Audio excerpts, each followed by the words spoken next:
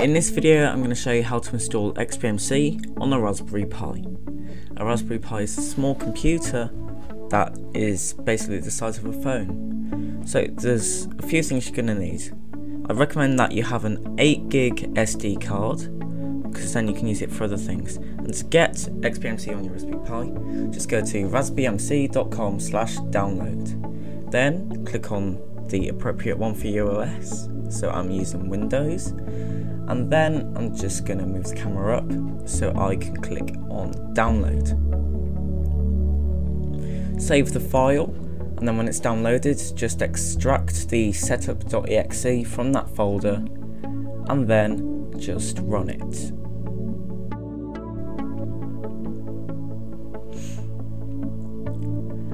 Click accept and then double check the SD card that you want to install XBMC onto.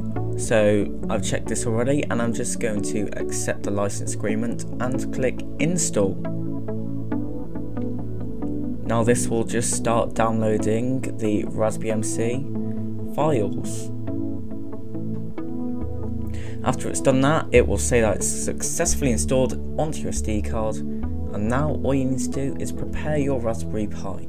So just plug in your SD card, and then you'll want to plug in your HDMI cable or whatever you're using to connect it up to your screen. Then you'll want to plug in a keyboard and you'll want to plug in a mouse.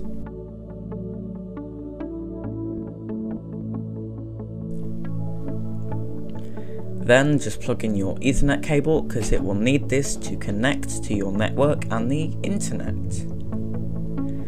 So then when you're ready to power it on, just plug in your micro USB cable and it will start up. You'll get this welcome to RaspberryMC screen, and it's going to tell you that it's going to take about half an hour.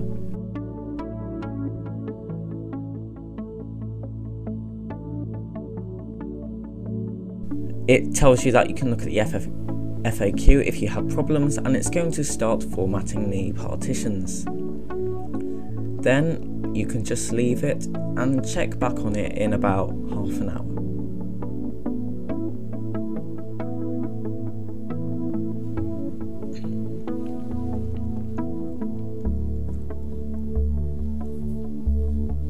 So after it's finished formatting, it's going to download the file system, and it says you could grab a coffee or you could eat an apple. Then it's going to say that it was installed successfully and it's going to boot up.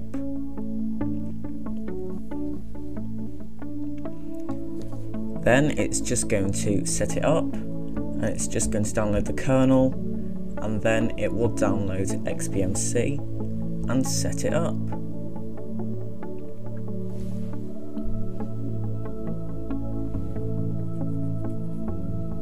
So it's just finished installing the kernel, and it's just updating the services now. And now it's just downloading XBMC.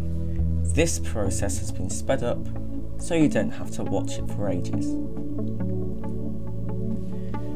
And there you go, it's now finished and your Raspberry XBMC box is finally done. And now you could spend £25 on this instead of spending £100 on an Apple TV and then jailbreaking it. So just going to ask you what language you want to use, and then you can browse the files. I haven't really used XBMC before, so I'm just having a look around it, but hopefully I'll get to grips with it and I'll start using it.